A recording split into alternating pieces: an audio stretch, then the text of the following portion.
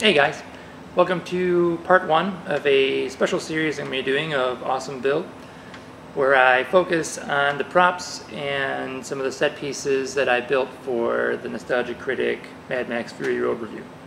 To date, the Mad Max review that we did was the largest amount of props, costumes, and set pieces that we've had to build for a single review. It was a ton of work, but it was also a lot of fun. I was probably going to build a lot of the props that we used anyway. So it was a cool excuse and a good exercise for me to delve into and build those props. And fortunately, we also had more time on that particular review to focus on building some of the props and the costumes and stuff. So in this first episode, I'm going to be focusing on the first prop that I built for that review, which for me kind of set the tone, how I wanted to build the props and stuff. It was a prop that I've been wanting to build for a long time, even before the movie came out and stuff, so it just gave me an excuse to kind of delve right into it. And that prop is Mad Max's shotgun. This prop was primarily used by Tamara, who was playing Furiosa during the review. Yeah, so I've compiled some of the behind-the-scenes footage of some of the elements I used in the process that I put it together. So yeah, I hope you guys enjoyed this first installment.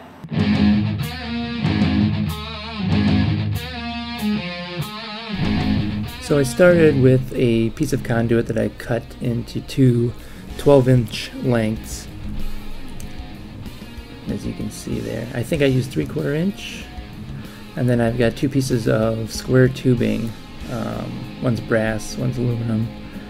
It's basically just what I had, so I used the smaller piece to create a spacer between the two pieces of conduit, and I glued it using JB Weld, or I think I used JB Quick, which just activates a little faster, but it's a really good adhesive for adhering metals.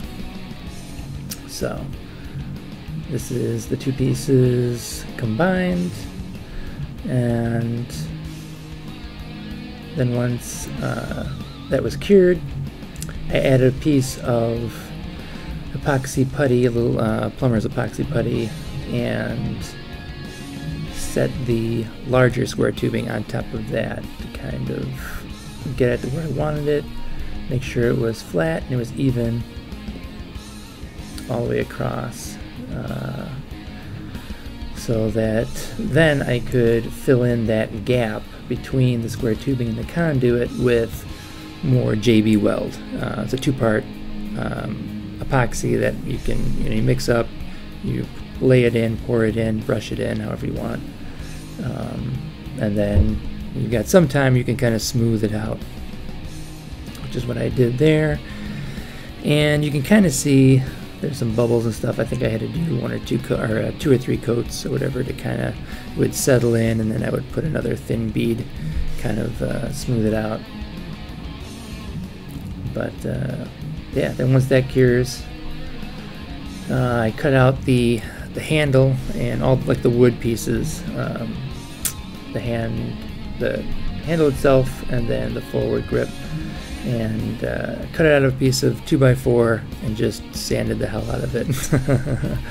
So, and then the brake mechanism, the hinge piece, I just took a piece of scrap aluminum that I had, of aluminum flat bar, and a metal spacer that I had that was about the right size that I was looking for. I had a few different ones, and I shot a screw through it into the spacer and held it there with epoxy putty, and that's basically what you see there. And then I covered the screw head with the epoxy putty so it wouldn't shift around or loosen or anything. And that notch in there, that groove, really serves no purpose. It was just a scrap piece, so but you're never going to see it, so it didn't really matter to me. I then decided how I wanted to use the body of the gun. I once I got the shape that I was looking for, I traced it onto the wood, and then I cut it into, I cut two identical pieces, and a centerpiece, as you can see here. And then the centerpiece is the one that's got sort of rounded out notch kind of there. And I pre-drilled all my holes so I knew everything would line up correctly. Got my holes there. That's going to drill into the handle. And then that's the centerpiece, and that's where my locking pin is going to slide through. And you can see it's kind of effed up. I didn't do a very good job there. So, yeah. Here I'm just assembling the pieces, kind of see how they all go, and where that spacer is going to fit there to create sort of the hinge, the break. So there's my finished handle after a lot of sanding. And I drilled a hole and created a notch in the top there. And that's where my pin is going to go for the locking mechanism. And that's my pin, which is just a sliding bolt for like a sliding latch or sliding lock. And I just modified it by cutting it down and then adding some plumber's epoxy putty for that little kind of like thumb end there. And then here I'm just screwing together the body of the gun,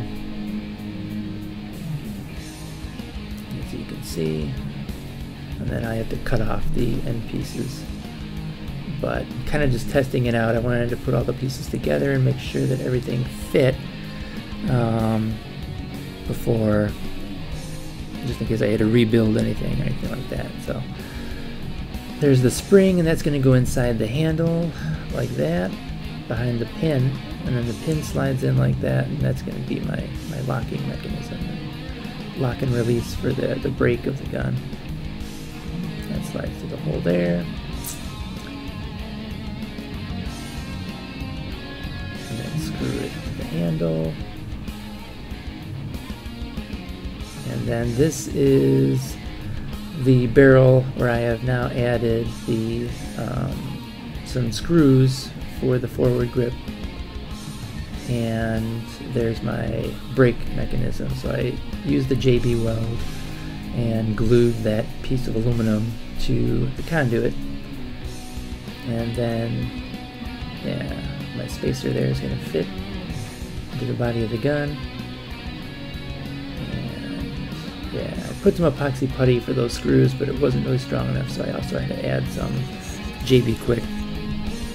And there's the forward grip that I sanded out of the same 2x4, I think, that I sanded the handle out of. And again, it was a lot of sanding. But yeah, pre-drilled my holes, screwed in. I kind of designed the whole thing so that I could break it apart like a real gun. I could take all the elements apart in case something broke, and I could replace just that one part instead of having to scrap it or rebuild the whole thing. So this is me kind of testing out the brake mechanism, make sure it's going to work before I cut the screws down and paint everything up. But yeah, that's kind of that's how it swivels. Does lock in pretty good, so we're good to go.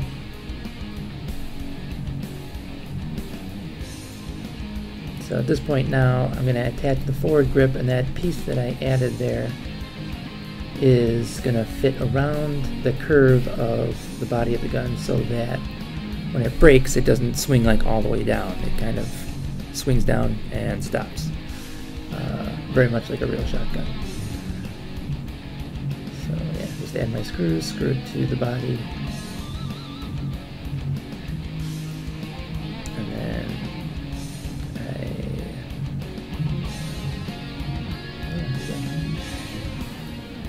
then I added a trigger guard using a piece of aluminum that I bent into a trigger guard, and then the triggers are just, they don't activate or anything, or there's no springs. They're just pieces of plastic that I cut into triggers and drilled a hole and put a pin through it. So they're basically just there. They kind of move, but they don't really do anything. And that's pretty much the finished elements before painting. Alright, so I've been working on this project a little bit here, a little bit there for the past few weeks as I've been working on other projects and stuff. So what I've come up with is this. I'm pretty happy with it. I'm going to add some things to it. If I need to, I can kind of repair it. But I need it actually for a project that I'm working on currently. Yeah, so this is it. It's pretty much done. Probably the thing that I'm most disappointed with is the brake mechanism. I wanted to do it more like the real thing, where you kind of flip it to the side, and there's a catch underneath that'll break the barrel. But unfortunately, that was going to take a little more time, and because I constructed the housing out of wood, it was kind of brittle. So when I started to construct it, one of the pieces already cracked, so I just scrapped it. I rebuilt the centerpiece, and then I just put the pin in with the spring, so you could just pull it back and snap it shut like that.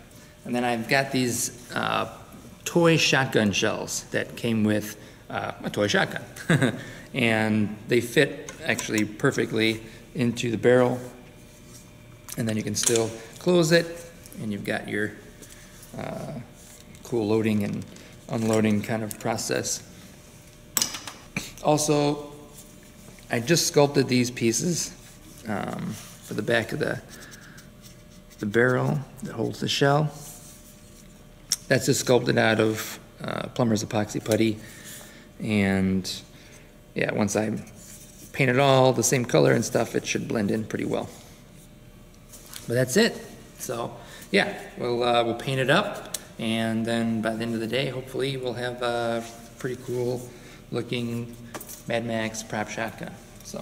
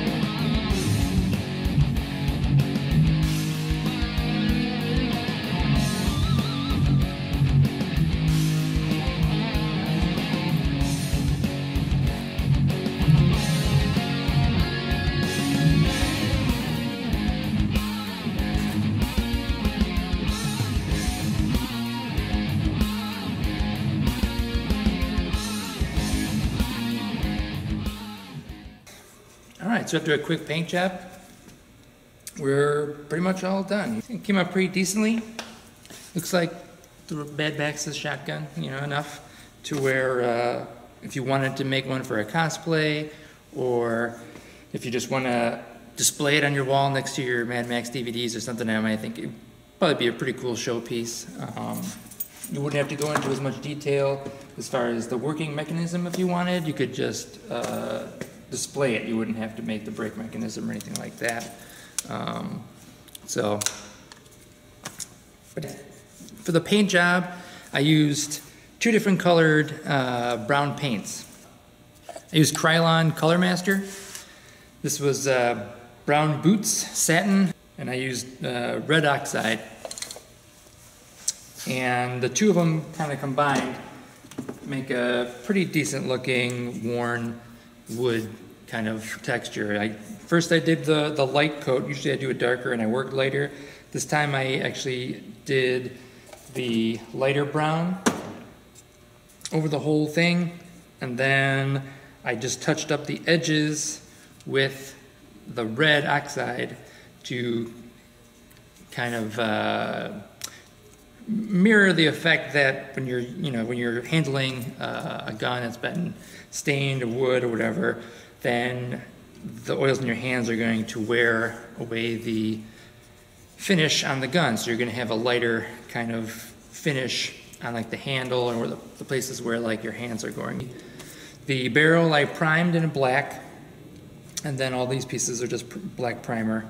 And then I went over it again with gunmetal gray. So this is only the first episode in this series. I'm gonna have a bunch, and they're all for mainly one production. I've been wanting to build this for a long time. This just sort of gave me the excuse, and it was a nice kind of starting point for now moving forward and doing a bunch of props for the Mad Max review. So thanks a lot.